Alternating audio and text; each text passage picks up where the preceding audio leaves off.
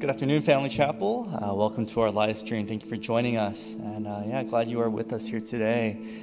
Well, today we're going to be starting our service with our call to worship. And just in light of everything that's going on right now and just the injustice that we face in the world and the anger and pain that many are feeling, we want to acknowledge that. And in this time, as we come before the Lord with all these emotions, processing all these different things, we come before God to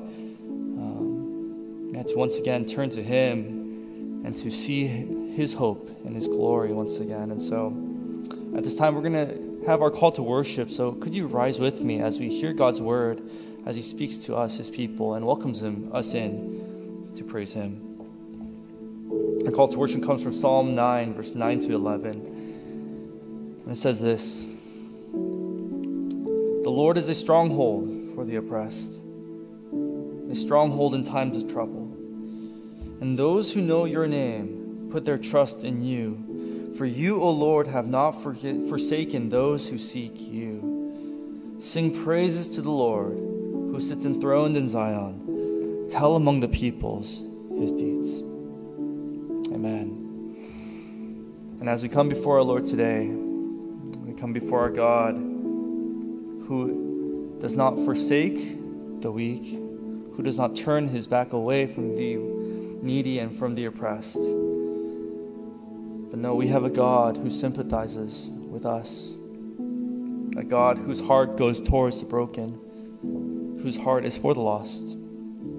And He invites us to trust in Him, to place our faith in Him as our stronghold, as our defense. And so now, as God invites you, as God invites us, for those of us who feel broken, who feel tired, for those of us who feel hopeless, would you turn once again to our God, who invites you to come and to rest in Him today. So at this time, let's prepare our hearts for worship as we place our faith in our God together.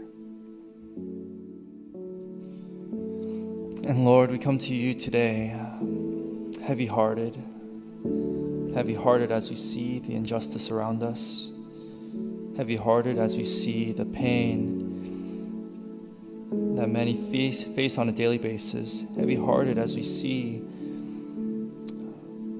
just the effects of sin upon our world. And oh Lord, our world, we cry out for justice now, and we need a great hope. And oh Lord, we are reminded today, my Father, that our hope is found in you alone. Oh Lord, we are reminded today that the one who has said that, who is justice, who will bring justice into this world, the only one is you. And so, Lord, today we cry out that, oh Lord, that you would show your presence once more. We cry out to you in hope and in faith, oh Lord. And, oh Lord, we thank you, Father, that you are for us, that, oh Lord, that you do not turn your back to the needy. Oh Lord, we thank you that you are one who turns your face to those who seek you. And so, oh Lord, we seek you today, and we want to praise you once more as we're reminded of the truth of your word. So we thank you, oh Lord, for who you are. Would you be honored today? And it's in Jesus' name we pray. Amen.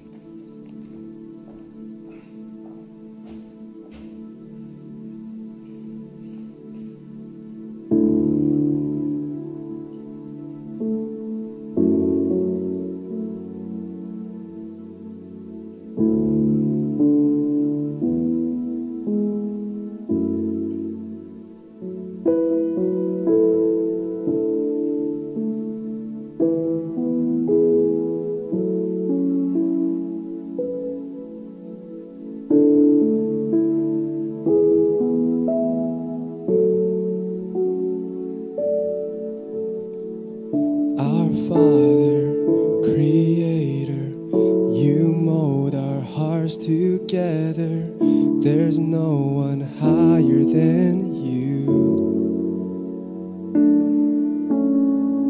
Redeemer, defender, our our great and mighty Savior. There's no one higher than you. 'Cause you are always with us, gracious to forgive us. By your power we've been set free. And Lord, we stand amazed in your presence, astounded by your mercy and love. Our hands are lifted high in surrender. Your grace for me is always enough. And there is no one higher than our God. And there is no one greater than you. Let my life forever praise the glory of your name. There is no one higher than you.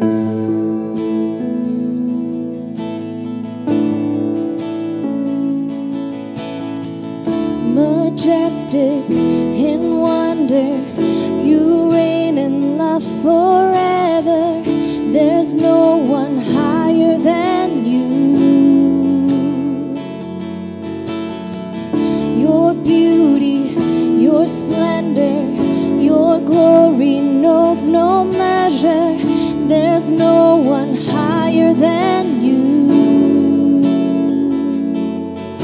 'Cause you are always with us, gracious to forgive us. By your power we've been set free. And Lord, we stand amazed in your presence, astounded by your mercy and love. Our hands are lifted high in surrender. Your grace for me is always enough. And there is no one higher than our God. There is no one greater than you. Let my life forever praise the glory of your name. There is no one higher than you.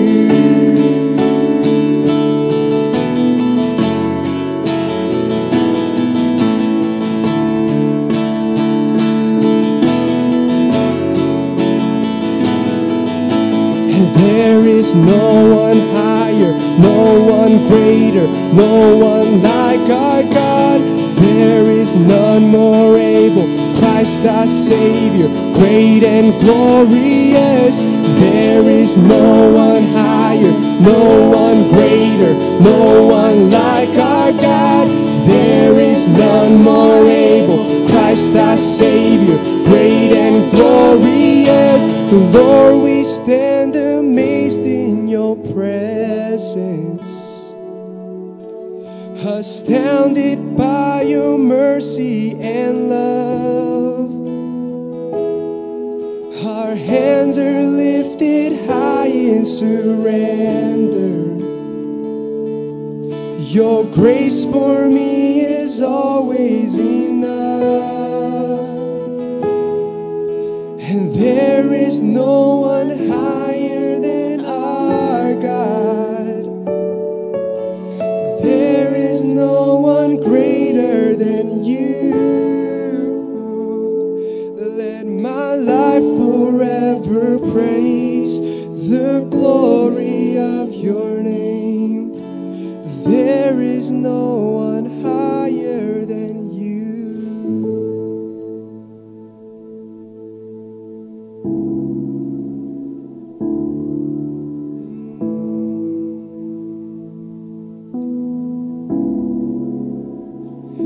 I cast my mind to Calvary, where Jesus bled and died for me. I see his wounds, his hands, his feet, my Savior on that cursed tree. His body bound and drenched in tears, they laid him down in Joseph's tomb, the entrance sealed by heavy stone. Messiah still and all alone.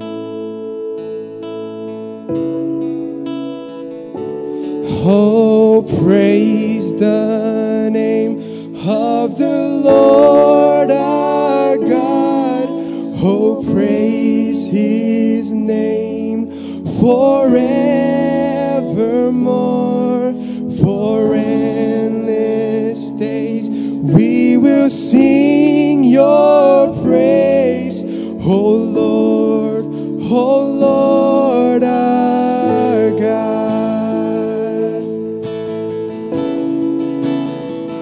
Then on the third, at break of dawn, the Son of Heaven rose again. Oh, trampled death, where is your sting? The angels roar for Christ the King. Yeah. Oh, praise the name of the Lord our God. Oh, praise his name forevermore. For endless days we will sing your praise. Oh Lord our God. Oh, praise the name of the Lord our God. Oh, praise his name forevermore. For endless days we will sing your praise. Oh Lord our God. He shall return in robes of white. The blazing sun shall pierce the night, and I will rise among the saints, my gaze transfixed on Jesus' face.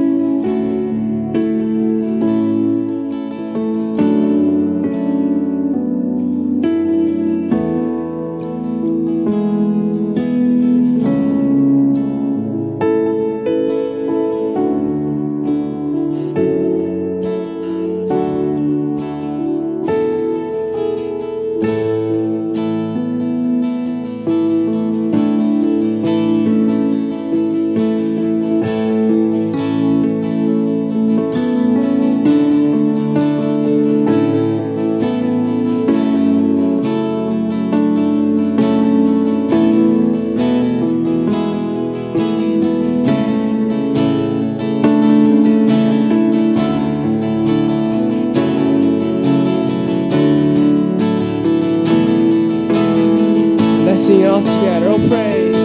Oh, praise the name of the Lord our God.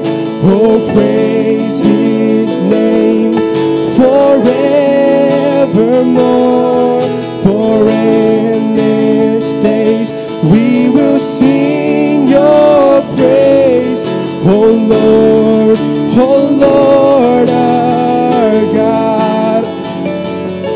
Oh Lord our God.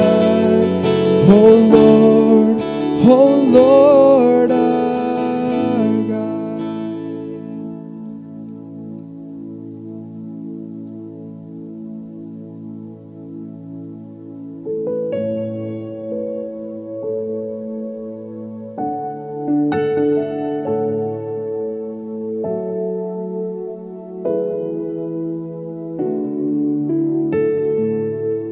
Let the King of my heart be the mountain where I run, the fountain I drink from.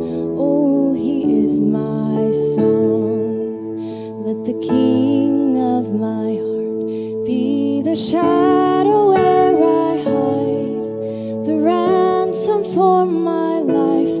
Oh, he is my song. You are good, good. Oh, you are good, good. Oh, you are good, good. Oh, you are good, good. Oh, let the King of my heart be the wind inside my sails, the anchor in my waves. Oh, he is my song.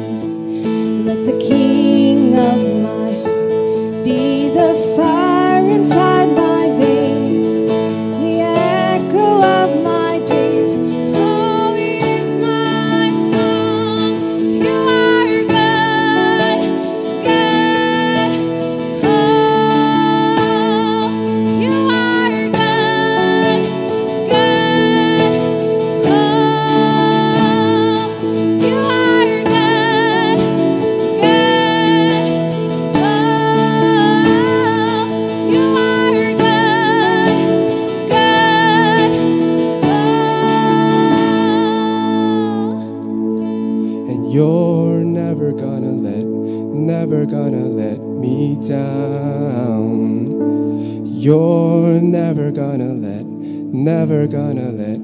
down. You're never gonna let me down. You're never gonna let. Let's sing that all together. You're never gonna let me down. You're never gonna let me down. You are good, good. Oh, you are good, you're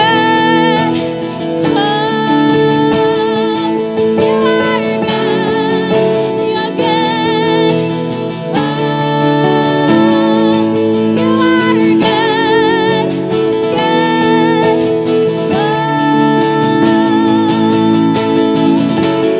You're never gonna let me down.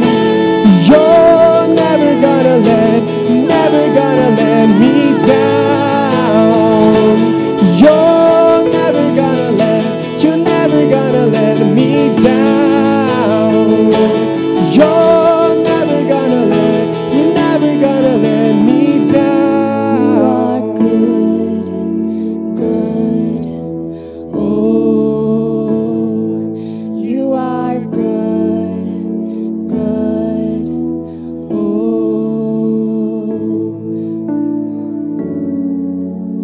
good. Oh, you are good, good.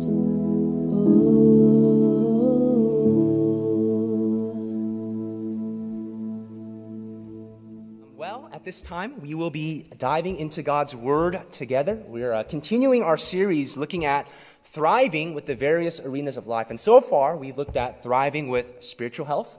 And last week, we looked at thriving with our emotional health. Well, for today, we'll be looking at thriving with our physical health. Now, in light of recent events, I've been contemplating all week long for these past few days whether or not to actually change today's scheduled sermon. But I've realized that a healthy biblical theology of the body actually speaks powerfully to what's been taking place. And having a robust framework of the body will actually help us to not just process what's happening, but to also rightly respond to what's been taking place these past few days. And so please do stick around as we go through what the Bible has to say about our bodies. And at the end of the sermon, I'm aiming to help make some of these connections a little bit more clear and explicit. And so hopefully this sermon will be helpful, not just for you in your personal life, but in light of everything that's been happening this past week and these past few days. As you know, we live in a very confusing world when it comes to our bodies. Because every day we are bombarded with messages about the human body, messages that are often contradictory and ultimately not very conducive to thriving with our physical health, right? Like on the one hand, we're often told that the human body is everything, right? In many ways, our culture is obsessed with the human body. We're constantly blasted with images of the human body in movies and TV shows and advertisements that implicitly and sometimes explicitly communicate that your worth, your value, your identity is found in your appearance. Right? It's found in your waist size. It's found in your body fat percentage. It's found in your skin tone. And so, we may buy into that message and find ourselves also obsessed with the human body. But that's an unhealthy approach to the human body. Well, on the other hand, though, we're also told that the human body is not that important and not that determinative of reality. For example, social media, which is prevalent, which is everywhere, which all of us are impacted by on a daily basis, social media is designed to give you an entire existence apart from your physical body. We're not bound to the limitations of our physical being. Right? We can apply filters to our faces. We can put forth a carefully curated image of ourselves, even though it's not accurate of who we actually are. In fact, there's an entire industry that seeks to undermine our sense of being embodied through something called augmented reality. And some people believe that in just a few short decades, we will be living in an AR world where we'll be walking around actual streets, no longer seeing people's actual bodies, but their avatars. And in all this, the implicit message being communicated is that our human bodies don't really have much bearing on who we are or in how we present ourselves to the rest of the world. We live in a very confused world when it comes to understanding our bodies. So we need some wisdom here. We need a biblical understanding of our bodies. You see, a healthy approach to our bodies requires a healthy theology of our bodies. And so what does Scripture have to say about our bodies? Right? What does the Bible have to say about thriving with our physical health? Well, that's what we're hoping to explore in our sermon for today. And in today's sermon, we'll be looking at 4 key points in what the Bible has to say about our bodies. And from those 4 key points, we'll be drawing out an implication to help us to thrive with our physical health. Right? We'll be seeing 4 key observations, and from those 4 key observations, we'll be deriving 4 key applications. So with that in mind, let's take a look at a biblical theology of the body. And the first key point that we see all throughout Scripture is that, number 1, God created us as embodied creatures. God created us as embodied creatures. God has intentionally designed us and formed us to have physical bodies. Now, we can't take that for granted. Remember, God is spirit. He doesn't have a physical body. And he could have easily created us in the same way, as floating spirits, as disembodied souls. But he doesn't. Rather, he creates us as embodied creatures. And we see his good design in this. In Genesis chapter 1 and 2, we see God create the physical universe, the physical world with physical skies and physical trees and physical animals and physical human beings. And with each act of physical creation, God declares that it is good. Our bodies are incredibly good gifts from God that have been masterfully crafted. And we really get the sense of this in passages like Psalm 139, verses 13 to 14. And here, David praises God for fearfully and wonderfully forming him in his mother's womb. Take a look. David says to God in Psalm 139, "For you, God, you formed my inward parts. You knitted me together in my mother's womb. I praise you, for I am fearfully and wonderfully made. Wonderful are your works. My soul knows it very well." See, God has intentionally and marvelously formed our physical bodies. We are fearfully and wonderfully made. Even a quick Google search will blow your mind at just how amazing our physical bodies actually are. There's such intricate complexities to how our nervous system, to how our muscles, to how our organs all work together. There's such intricate complexities to how our bodies function, even at the cellular level. I mean, come on, the mitochondria is the powerhouse of the cell. Our bodies are a testament to God's ingenuity and purposeful design in creating us as embodied creatures. We are indeed fearfully and wonderfully made. And as such, every body matters, regardless of race, regardless of age, regardless of gender, regardless of ability, regardless of socioeconomic status, because every body is fearfully and wonderfully made. And that's an important thing to understand, because even as Christians, we can have this assumption that the body is not that important. It's just an outer shell that contains what is truly important, aka our souls.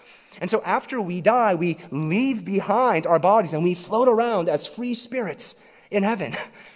But that could not be further from what the Bible actually says about our bodies. See, far from being unwanted sacks of flesh that we have to drag along here while we're on earth, the body is a precious gift from God, a good gift from God.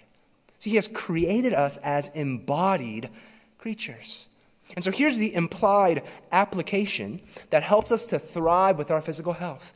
If God has created us as embodied creatures, then here's the application. We need to be good stewards of our bodies. We need to be good stewards of our bodies. Our bodies are precious gifts from God, and as such, we need to take care of our bodies. See, when we refuse to take care of our bodies, we are actually dishonoring our Creator. We need to be good stewards of our bodies. So what does this entail? How can we be good stewards of our bodies? Well, it's essentially what our doctors ask us to do every time we go in for a checkup. Right? Have you been regularly exercising? Right? Have you been getting enough sleep? Have you been eating healthy? Right? This isn't rocket science, and I think we all know this, but it's a matter of putting these things into practice. And maybe to provide some encouragement, maybe I can just briefly share about getting some regular exercise. Now, full disclosure, I am a hypocrite when it comes to this. I do not regularly exercise as much as I should, but I'm working on it. Right? But just take this, from me, even regardless. See, our bodies were designed to move, to exert energy, to exert labor. And that's been the case for much of human history. See, for much of human history, the nature of work required you to be active. If you're a farmer, you are working 12 hours a day out in the field, moving your body. For much of human history, that's just been the given of life. You are automatically active. But today, we live in a very sedentary age where many of us find ourselves sitting on our chairs for 8 to 10 hours every day, only to then sit on the couch for another 3 to 4 hours the rest of the day. But we were made to move. And so setting aside time to regularly exercise, to move our bodies, to exert energy and physical labor is an important aspect of embracing our embodied humanity. And the benefits of physical fitness cannot be ignored. I can cite research paper after research paper to show you the benefits of physical fitness. See, research shows that walking for just 30 minutes a day, 30 minutes to half an hour a day, improves cardiovascular and pulmonary health. It reduces the risk of hypertension and stroke. It improves your immune system. And not just that, so much research indicates that regular physical exercise improves overall mental health. Physical exercise actually leads to having more mental energy, more mental stamina, more creativity. It leads to overall happiness. Now, even though we know all this, we may still have a hard time doing all this. We may have a hard time taking the very first step because it feels so daunting. But here's the thing. You don't have to set out to do 100 push-ups right away. You don't have to set out to run a mile under 7 minutes right away. But you can start off small, right? Start with 10 push-ups. Start with walking for 10 minutes. Start with a few sit-ups. Start with a few jumping jacks. Right? Start off small. Just take the first step. And if you need some encouragement, our InReach ministry is actually planning to have some Zoom workout sessions coming up. Thank you, Eugene. All right, so be on the lookout for that. But God has created us as embodied creatures. And so when our muscles and our lungs and our immune systems are in good shape, we're actually better prepared to glorify God with our bodies. And so we should seek to be good stewards of our bodies. See, that's the first point that we see here. All right, the second thing that we see in our biblical theology of the body, number 2, is that sin has impacted our bodies. Sin has impacted our physical bodies. See, while our bodies were originally created to be good and are still inherently good, we bear the effects of sin on our bodies. See, sin doesn't just affect our souls, but sin also affects our bodies. And we see this early on in the Bible in Genesis chapter 3. See, after God creates Adam and Eve and he sets them in the garden to enjoy the bounty of that creation, Adam and Eve sin against God. And in their sinful rebellion against God, they are cursed. And the curse of sin impacts everything, including their bodies. All right, take a look at Genesis chapter 3, verse 19. God tells Adam and Eve the impact of sin on their bodies, and he tells them here, "By the sweat of your face you shall eat bread, till you return to the ground. For out of it you were taken, for you are dust, and to dust you shall return."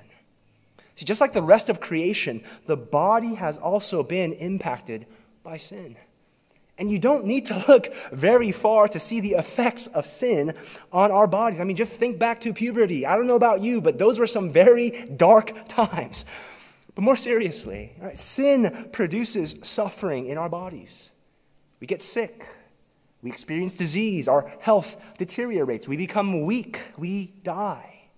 And we feel the physical, literal weight of sin each day in our aching bones, in our sore backs, in our diminishing eyesight, in our tense necks. In a very real sense, our bodies are wasting away.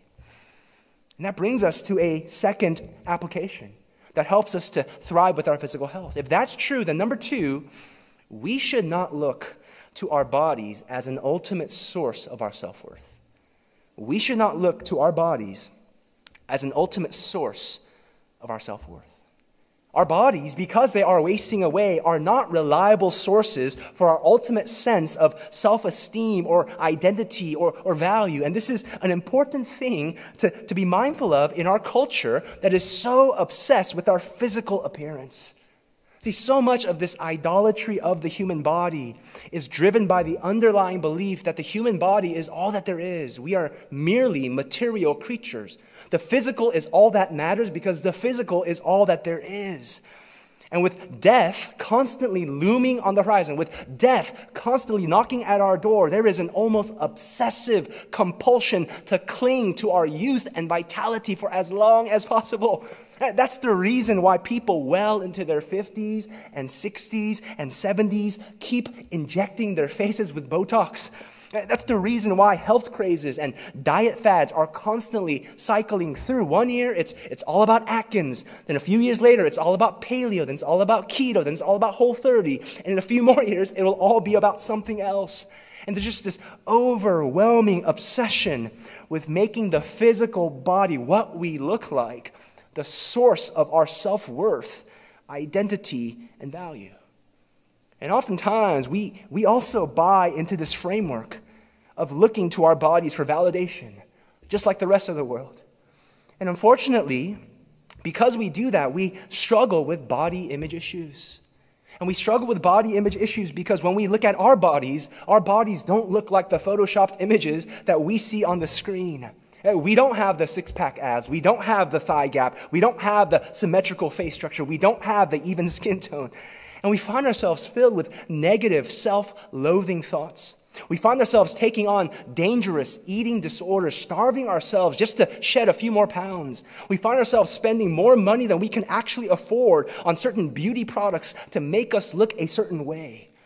But to place the weight of our self-worth and identity and value on our outer appearance is a fool's errand.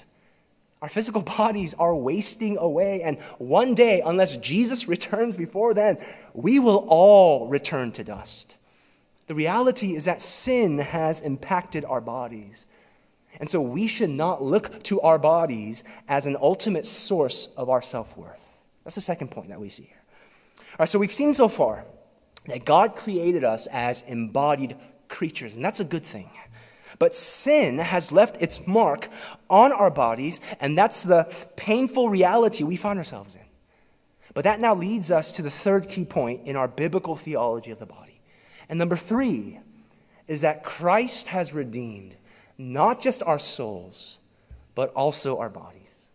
Christ has redeemed not just our souls, but also our bodies. See, when we think of the gospel, we tend to think of Jesus dying on the cross to pay the punishment for our sins, to restore us back into right relationship with God the Father. And amen, can there be any better news than that? I think not. But the gospel doesn't just involve the redemption of our souls, but it also involves the redemption of our bodies as well. See, Christ, the Son of God, took on all of humanity, including a human body, to redeem all of humanity, including our human bodies. And that might seem like a minor aspect of the gospel. But friends, it is a hugely important thing to the finished work of Christ on the cross. He redeems not just our souls, but also our bodies. Take a look at 1 Corinthians chapter 6, verses 19 to 20. Now, while the immediate context of this passage is referring to battling against sexual temptations and sexual immorality, I think this passage shows us that Christ has gone to the cross to pay the ransom for our bodies as well. All right, look at verses 19 to 20. Paul writes this, "Or do you not know that your body is a temple of the Holy Spirit within you, whom you have from God? You are not your own, for you were bought with a price. Therefore, glorify God in your body." See, in a stunning statement, the Apostle Paul calls on us to glorify God with our bodies because Christ has redeemed not just our souls, but also our bodies. Our bodies do not belong to us. We are not our own, but we belong to Christ. And that's a very different narrative from the predominant Western culture that we find ourselves in. Right? Our culture tells us that our bodies belong to us. And as long as I don't do anything to harm another person, I am free to do with my body whatever I want to do. I can consume whatever I want. I can do whatever I want. But a healthy theology of the body reminds us that actually our bodies don't belong to us. Our bodies belong to Jesus. See, Jesus doesn't just have my heart. He has my hands, my arms, my feet, my legs, my heart, my lungs, my eyes, my mouth, my stomach. He has all of me. And that leads us to a very important application. Application number 3 is this. If that is true, then we are to use our bodies in service to Christ. We are to use our bodies in service to Christ. If our bodies belong to Jesus, then we are to use our bodies for Jesus. Or as the Apostle Paul put it elsewhere, we are to present our bodies as a living sacrifice to God, holy and pleasing to Him. Or to put it differently, the way that we serve Christ is not apart from our bodies, but directly through our bodies. See, when God saves us, He doesn't free us from our bodies, but He leaves us in our bodies. The Christian life, Christian growth, Christian ministry, all of those things happen in the context of our bodies. You and I, we cannot worship God apart from using our bodies. You and I, we cannot love our neighbors apart from using our bodies. See, our bodies are tools to be used for God's kingdom purposes. And so we use our lips to speak words of truth and encouragement to the people that are around us. We use our hands to do good, honorable work, to feed the hungry mouths that are around us. We use our arms to offer a warm embrace. We use our eyes to cry alongside those who are suffering. We use our feet to carry forth the good news of the gospel. We lift up our voices in worship to Christ. We do good things, good kingdom work with our bodies. And on the flip side, we seek to avoid doing evil with our bodies. And so we shield our eyes from watching inappropriate things online. We protect our brains and our lungs by refusing to consume certain substances. We cover our mouths from speaking words of hatred. We refrain from using our hands to carry out acts of injustice. See, through the gospel, Christ has redeemed not just our souls, but also our bodies. And so if our bodies belong to Christ, then we should seek to use our bodies in service to Christ. That's the third thing. So that brings us now to the fourth and final point in our biblical theology of the body. And lastly, number 4 is that we have the hope of bodily resurrection. We have the hope of bodily resurrection. One day, for those who are in Christ, we will get to experience the fullness of Christ's redemption in our bodily resurrection. We have the guaranteed hope that death does not have the final word because we have the guaranteed hope of resurrection. All right, take a look at 1 Corinthians chapter 15, verses 51 to 57, as we see this final point in our biblical theology of the Bible. The Apostle Paul writes, "Behold, I tell you a mystery. We shall not all sleep, but we shall all be changed. In a moment, in the twinkling of an eye, at the last trumpet. For the trumpet will sound, and the dead will be raised imperishable, and we shall be changed. For this perishable body must put on the imperishable, and this mortal body must put on immortality. When the perishable puts on the imperishable, and the mortal puts on immortality, then shall come to pass the saying that is written." And what a glorious saying this is. "Death is swallowed up in victory. O death, where is your victory? O death, where is your sting? The sting of death is sin, and the power of sin is the law. But thanks be to God, who gives us the victory through our Lord Jesus Christ." Amen. What a glorious hope we have. Friends, if you are in Christ, we have the hope of bodily resurrection. On that day, when Jesus blows the final trumpet and all is finally said and done, we will be made new. And as part of that resurrection experience, we will receive new bodies. What our hearts and our souls have experienced now in being made alive, our bodies will also experience on that day. Our bodies will also be transformed. Now, I don't know if that means all of us will all of a sudden have six-pack abs or 2% body fat. I'm not sure. I don't know if that's important. But our resurrection bodies will take on an imperishable quality. And for the very first time, we will experience complete wholeness. We will be made whole. And that leads us to the final application of our biblical theology of the body. We are to look forward to being made whole.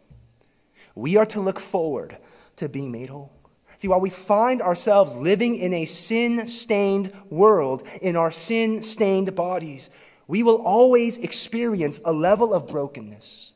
All of us experience some degree of physical ailment and pain and limitation. And if it's not that noticeable to you right now, just give it some time. Right? Not to call them old or anything, but just talk to any of our older FC members, and they will tell you that their bodies are not what they used to be. But rather than falling into despair, rather than lamenting about missing out on the days of our youth, rather than looking backwards, we can look forward to being made whole. And this is especially the case for those of us who wrestle with real limitations to our bodies because of real health complications. We have hope for the day when we will enjoy our bodies as they were always meant to be enjoyed. Free from discomfort, free from pain, free from diabetes, free from cancer, free from the weight of sin.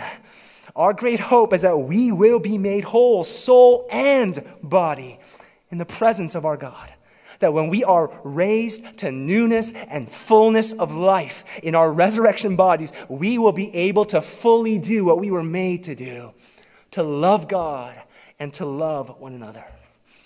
And I love what this person named Joni Eareckson Tada has said about the first thing she'll do when she receives her resurrection body. Now, for those of you who don't know who Joni Eareckson Tada is, she is a Christian woman who powerfully leads in the arena of disability ministry. See, when she was 18 years old, full of life, she suffered a tragic diving accident that left her a quadriplegic. With that accident, she no longer had use of any of her 4 limbs, and she was now confined to life in a wheelchair. Now, those first few years after the accident were incredibly difficult and dark for Joni. And she has shared very openly how often and how close she has gotten to contemplating suicide. But there, trapped in the midst of her paralyzed body, she began to experience a depth of God's presence, a depth of God's love, a depth of God's care and grace like never before.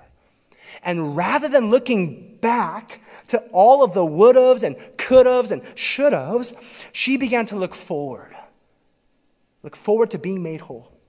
And 50 years later, as she now wrestles with cancer and as she realizes that there may not be many more years left for her, the hope of bodily resurrection is an even clearer reality for her. But what's amazing to me is that as she thinks about finally being able to get out of her wheelchair, more than doing somersaults, more than walking along the beach, more than going swimming, more than doing all the things that she was deprived of for the past 50 years, the first thing she says that she wants to do when she is finally free and out of her wheelchair, the first thing that she wants to do is to kneel in the presence of her Savior. She will be fully whole and fully living her bodily life. See, the greatest hope of bodily resurrection is not that we can have our metabolism back.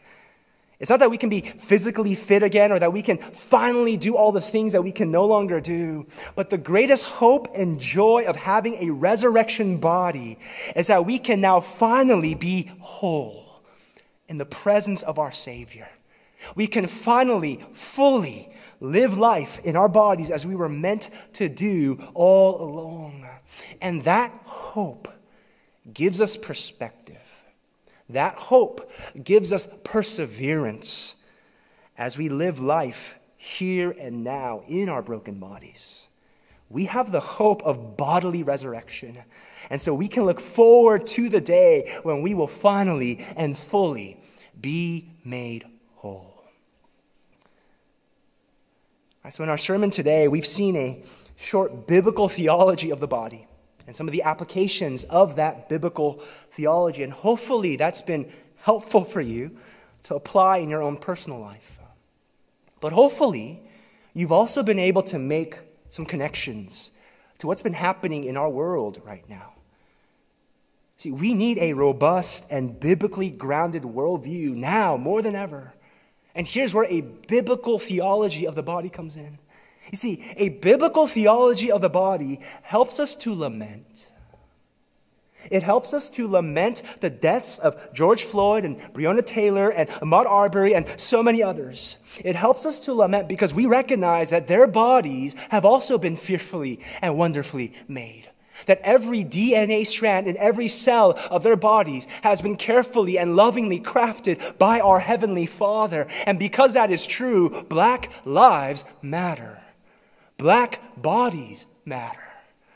And we should mourn and lament their deaths. See, a biblical theology of the body also helps us to feel righteous indignation and anger at the sin of racism.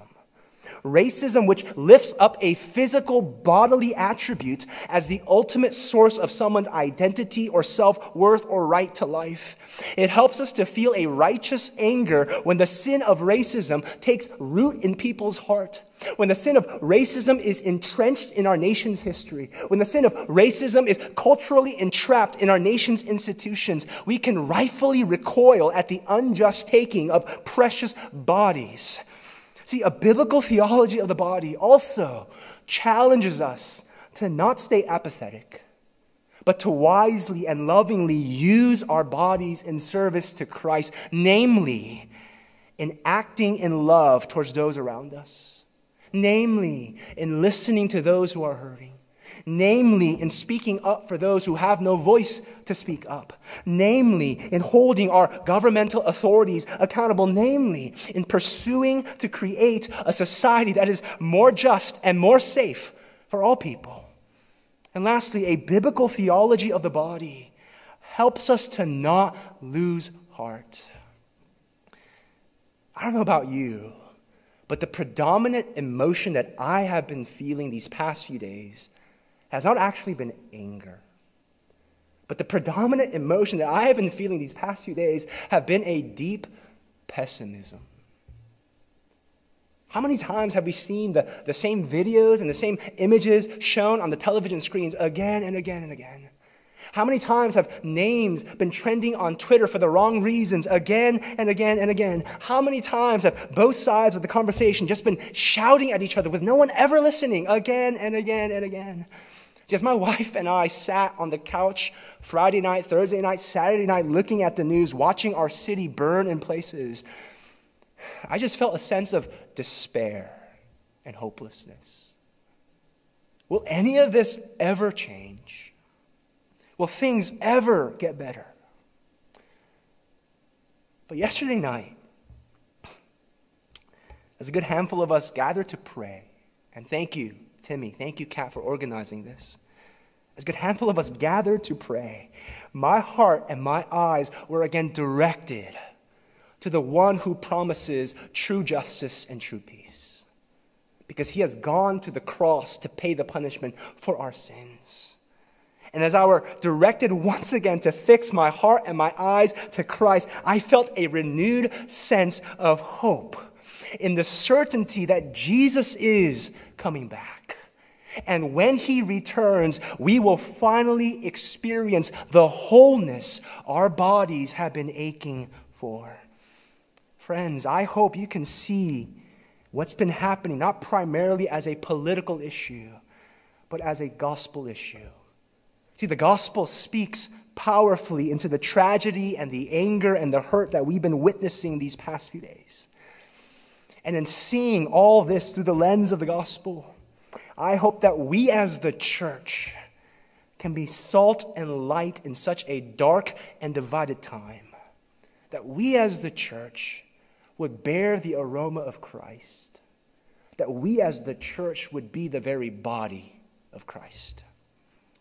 See, thriving with physical health touches upon all of life. And like the rest of this thriving series, thriving with physical health is ultimately found in being rooted in Christ. The essence of thriving with our physical health is not found in having a low body fat percentage. It's not found in having good cholesterol numbers or being able to bench press 300 pounds.